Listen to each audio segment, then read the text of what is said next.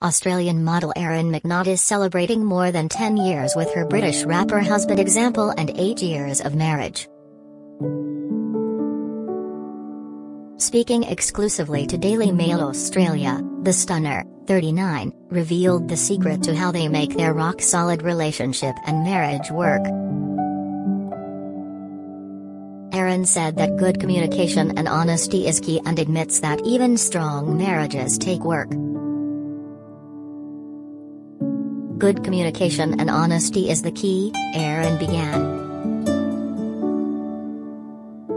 The whole fairy tale and happy ever after ending that we're sold by society is actually not adhesive to a working marriage.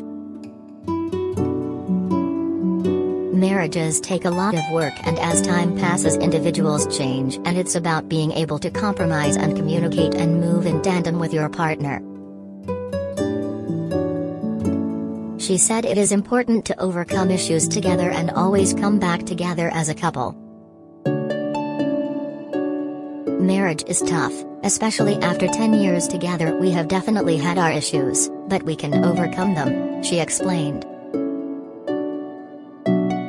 She added that having fun and laughing is also a vital part of her successful and happy marriage.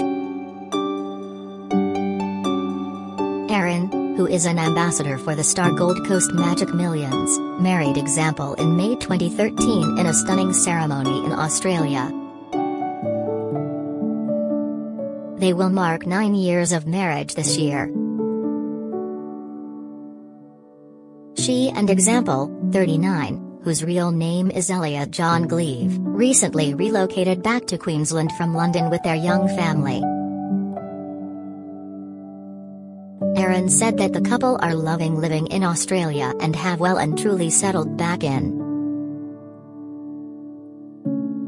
"We absolutely love it. There was a lot to do, finding a house and finding schools, and it was quite stressful," she said.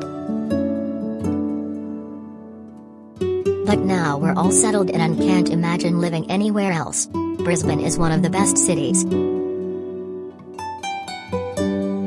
Reflecting on her successful career and life, having represented Australia in the Miss Universe competition in 2006, starring in Neighbours and been a presenter for MTV, Erin said it's been a wild but thrilling ride.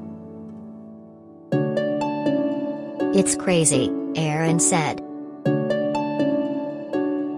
"My mum tells me I have to release a book one day. I have such wild stories, some I can't print," she added with a laugh.